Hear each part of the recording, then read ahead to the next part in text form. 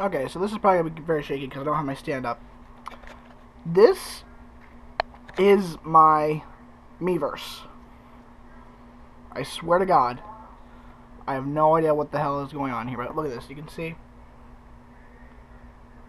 This is all MiiVerse stuff.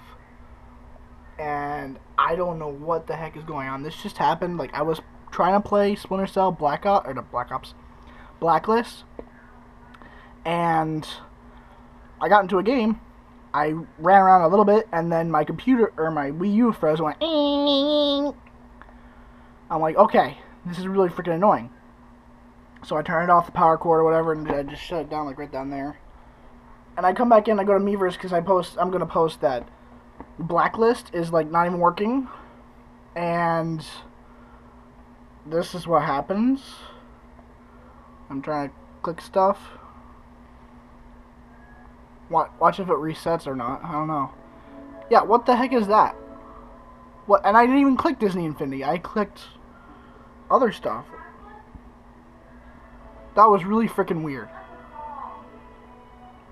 That's never happened before. But I mean, usually my Wii U doesn't freeze after playing a game. That only happened in the beginning, but it's happening with Splinter Cell. And it's really frustrating. So they need to, like, patch this as soon as possible. Because I think they kind of fucked up my MiiVerse for a little bit.